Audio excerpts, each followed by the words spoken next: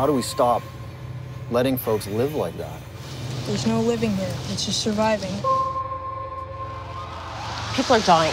If that is not a good enough reason to do things differently, I don't know what is. We are in a national waste crisis. More than China, more than the United States. Police say that the gunman opened fire while 11 children played at that playground. Everybody's got a breaking point. And anybody who says that they don't doesn't understand, or they haven't met that challenge in their life yet.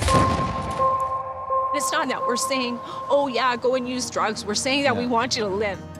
If us ragtag guys can get together, put aside our differences to try and save lives and make a difference, what's wrong with y'all? There was a lot of support within this program itself where it would not let you fall apart.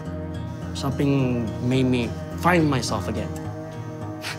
None of you guys believe you're the hero. Well, it's unbelievable. I just feel like I was amongst heroes, that's all.